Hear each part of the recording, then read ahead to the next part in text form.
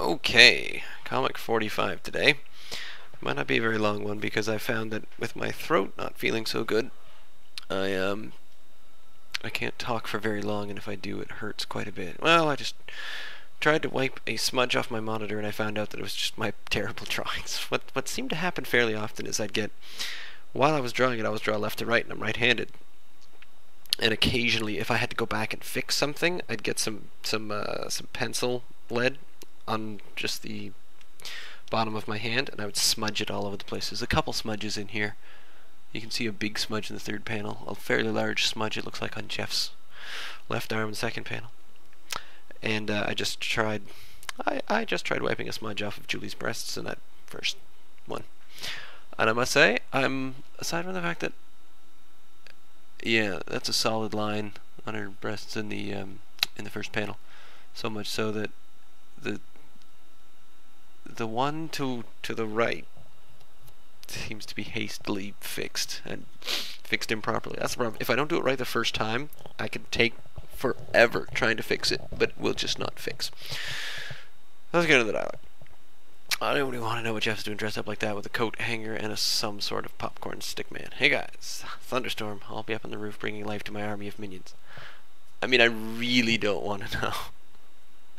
Come on, at least come watch him kill himself. There's a lot of punchlines in there, and I just keep dropping a little kind of funny little blurb afterwards. The after joke. I'm pretty good at the after joke. Okay, sorry.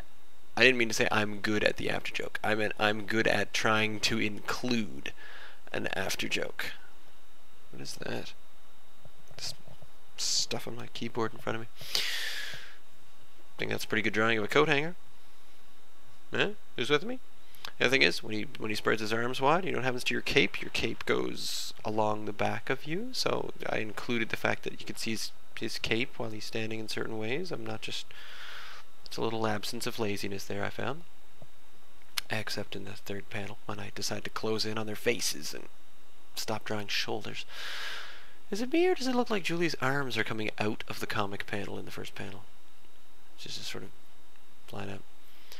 Hey guys, thunderstorm! Then again, we were talking about emphasis. Emphasis? I mean, I really don't want to know. Because he starts explaining. Bringing life to my army of minions. So obviously what you do is you take a coat hanger, which is just going to be an electrical conduit, and then you just run some sort of wire, speaker wire or something, and you rig it up to your popcorn minions. Because that brings them to life. Why does lightning bring things to life? Why does electricity? Yes, I know the human body is basically just an electric, well, device.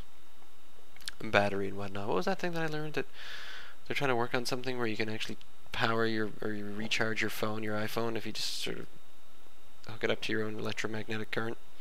I could just be making stuff like that up. Someone invent that. That'd be funny and hilarious. You just slap your phone to the side of your head and that's it, recharged.